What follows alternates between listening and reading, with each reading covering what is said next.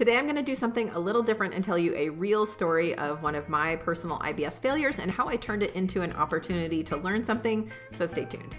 If you're new here, welcome. My name's Amanda Maliszewski. I'm a certified functional nutrition health coach and a digestive and allergy detective. For weekly videos on how to find your personal diet and supplement plan for IBS and SIBO, please consider subscribing and be sure to click the bell to be notified when I post a new video every week. And just a quick heads up that if you're struggling with how to manage your IBS and SIBO symptoms for resolution, this is exactly the kind of thing I help my clients with inside my Calm Digestion Method program. So if that's something you need help with, be sure to head to the description box below this video to find out more about how to connect with me. All right, today we're going to talk about some of the embarrassing mistakes I've made in the past on my journey to try and make my gut feel better. You might think that because I'm a gut health coach who has helped hundreds of clients resolve their IBS or SIBO symptoms, that I would have all of this figured out and would be an expert at this for my own situation. But once upon a time, I was a patient just like you, and I didn't know what the heck to do. I was, and sometimes still am, as vulnerable as you to magic pill solutions and too good to be true offers on the quest to solve IBS problems, and I've made plenty of mistakes. So today I want to share one of my true IBS failure stories with you and also share how I turned that into an opportunity to understand what my body really needed to heal my IBS.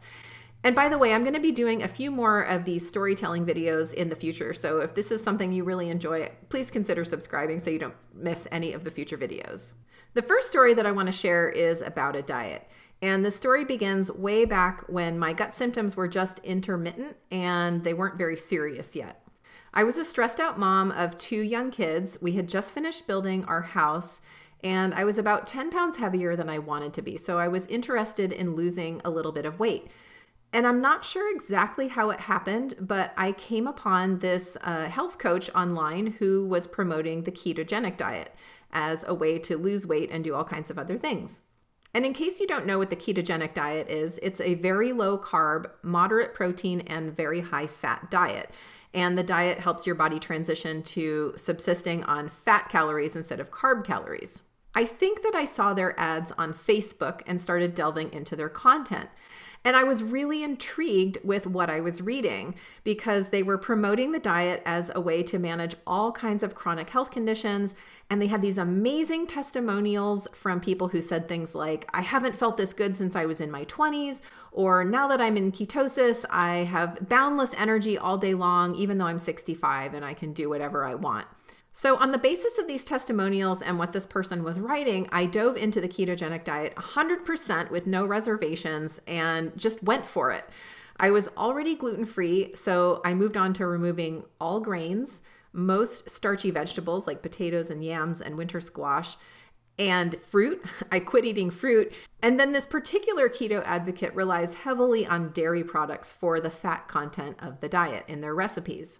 Well, I've known for my whole adult life that I really don't tolerate dairy products that well, but I was under some sort of spell of like, well, if this person says this works, then I must be able to do this and I'm going to try and do it.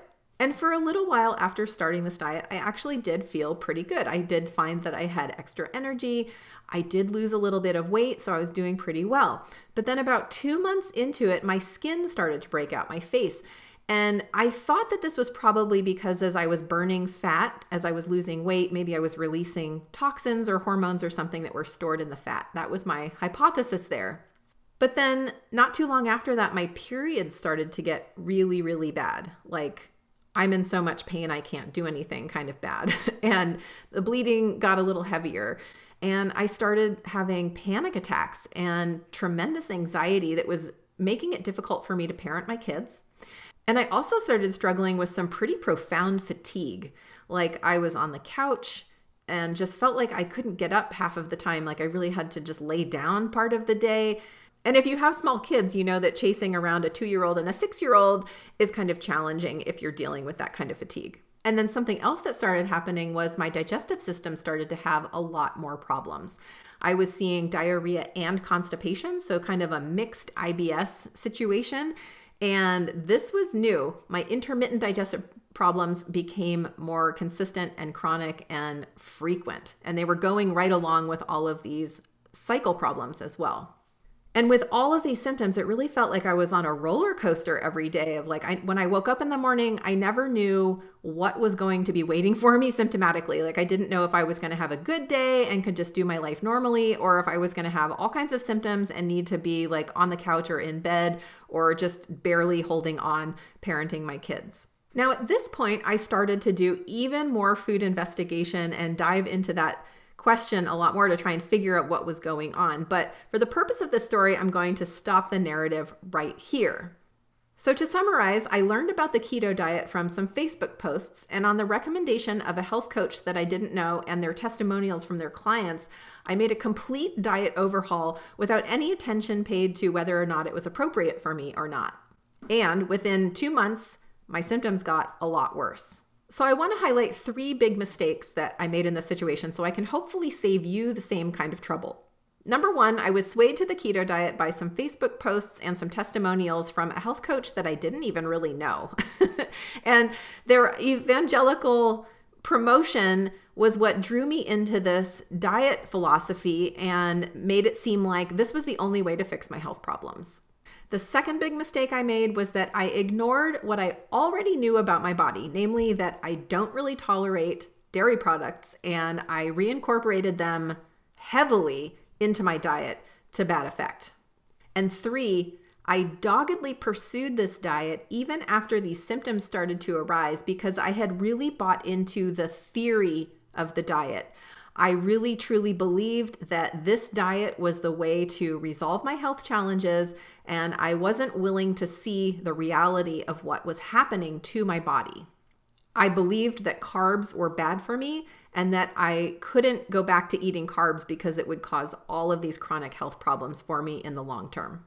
So to get out of this situation, I had to do a couple of different things, and eventually I came around to figure this out. Number 1, I gave up dairy again, which greatly improved my symptoms.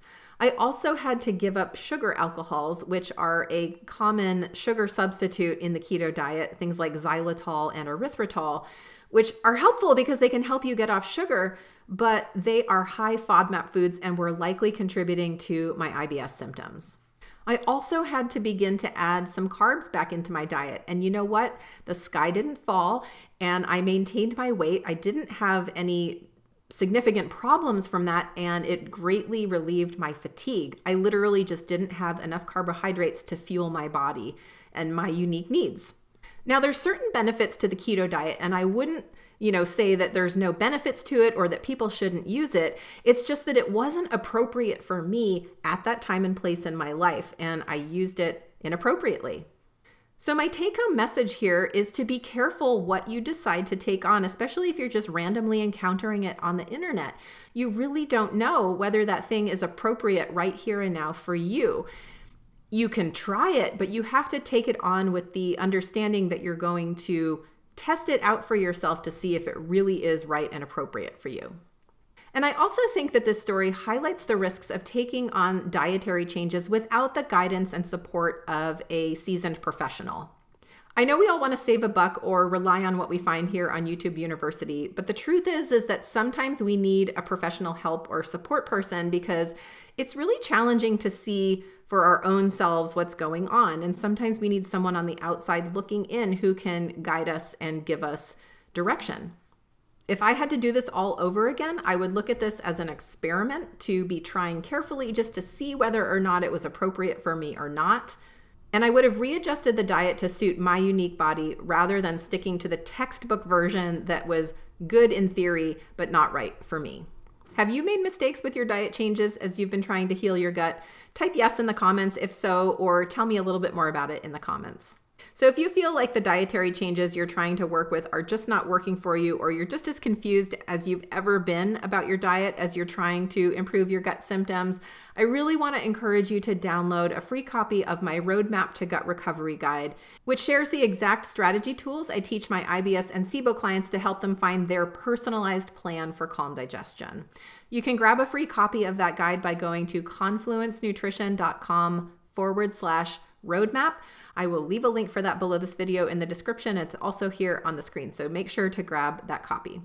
All right, let me know if this video was helpful by clicking like or leaving me a comment, and don't forget to subscribe if you don't want to miss any future videos. And next, I want you to check out this video that I made a while back called The Keto Diet for IBS, Good or Bad. Go ahead and check that out next. See you next time.